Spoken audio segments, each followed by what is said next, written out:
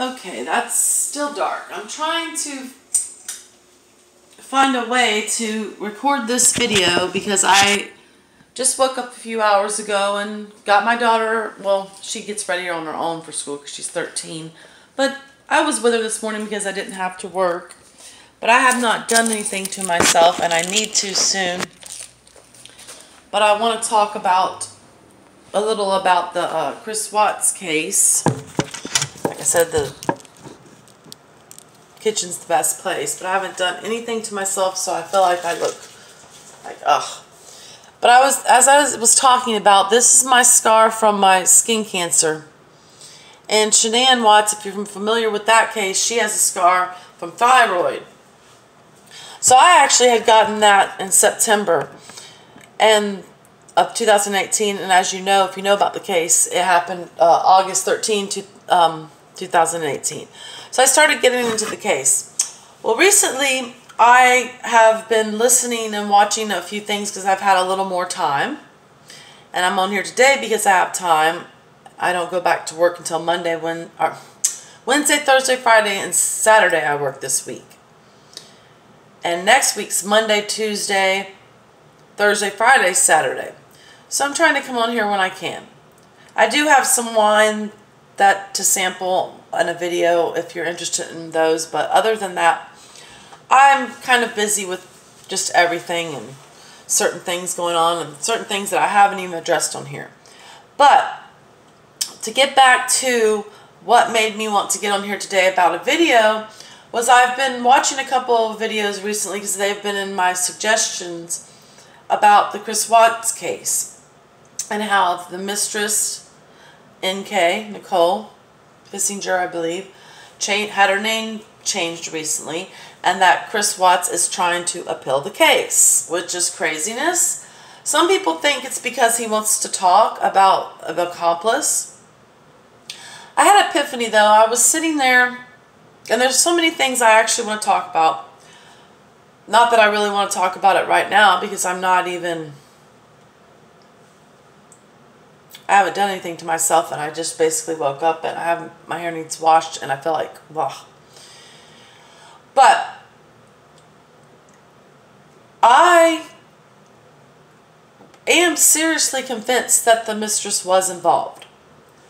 I even think that she may have killed everyone, the kids and Shanann. I'm still convinced that the kids were killed at the house, because that's another thing. I saw some videos about the house not selling, and people thought it was haunted, and a lot of people were talking about, well, a traumatic murder happened there, and you know, and people don't want to move there, and of course they're going to have a hard time selling it. And then some people were like, well, they didn't get killed there. Well, Shanann got killed there, and I definitely believe the girls got killed there. It only makes sense when you really actually sit and think about it. He told the mistress, or the mistress talked about to the investigators, because there's a lot involved in all this case. A lot more than we even know. But she told them that Chris said the sheets were stinky and he was cleaning them. And then the neighbors saw him grilling chicken. And the girls were nowhere to be seen or heard.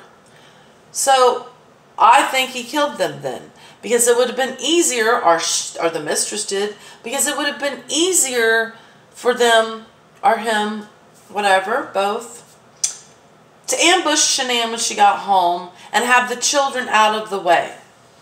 Why he ended up saying that they came back to life and he killed them at the oil site, at the job, the only thing I can think of is why he said that and would do that is because it would further implicate someone being there.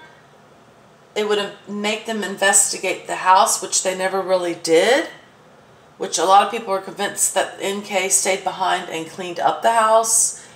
They had time to do that to some extent. They did not have time to go through with their entire plan, which a lot of people think was to blow up the oil rig where they worked at, because it had happened prior in 2016, 2017, and they had went to a meeting about that.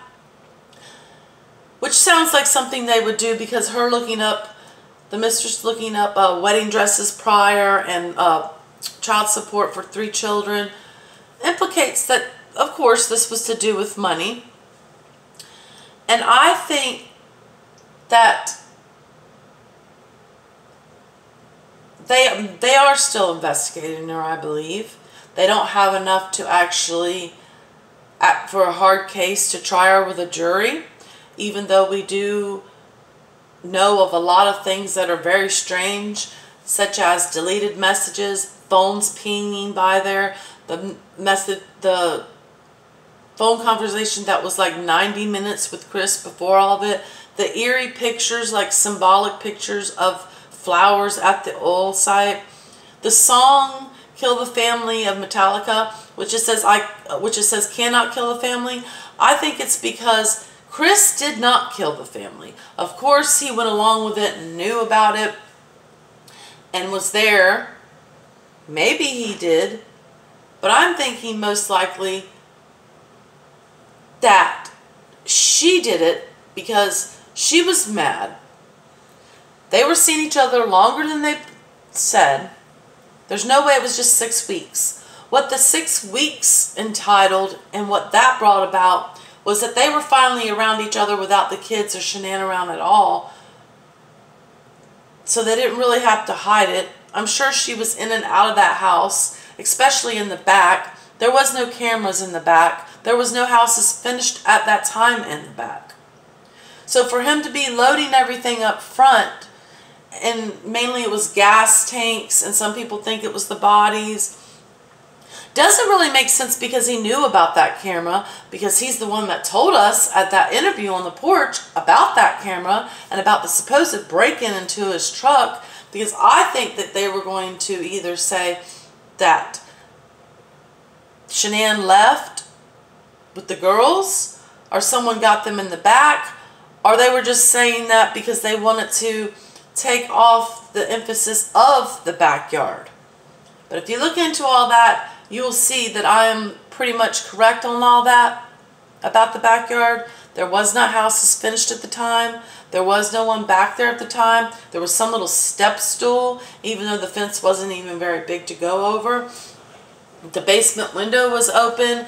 They were having trouble with the Vivint alarm. Shanann could not see because Chris probably disabled it. I mean, there's a lot of things that seem circumstantial, and maybe that's why they're trying to get it all hard at core evidence built up. Maybe Chris will finally talk, but now are people going to think he's talking just because he wants to get off this? And my heart of hearts, and I don't want to mean no disrespect to the family, I'm not on here to make money. I barely have subscribers. I don't get on here all the time. I don't know how to use this all the way. I have many ideas. I have 2 to 4 jobs at times. I'm about to have holiday break and be off more and be home more. We've all went through a COVID thing. I went through this cancer thing, and I still need 4 more biopsies. I've went through this thing with my parents that I have not even fully explained on here. There is some videos explaining, but I have not even been able to bring myself to that. There's been a lot going on. I do not mean no disrespect to the family at all, but it does seem weird with all the paranormal activity surrounding that house. And I know it was because of something traumatic happened there, and it's hard for some spirits to go. But what if, just what if, it's because this case is not done? It's far from done. It's more horrific than what Chris has already told through 2-3 different stories. Why did he say in the interrogation video she wasn't supposed to be there?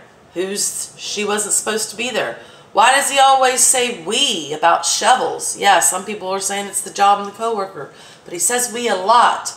A dark force. He would not have done this if NK would not have came into his life. That's what he said. Something strange. Justice needs to be done, so these precious souls can go where they belong as angels in heaven. And this evil, wicked, messed up person, and I don't know if it's because it happened to her family and her mother and father when she was younger and it messed her up, but we know she was looking at Shanann's Facebook in 2017.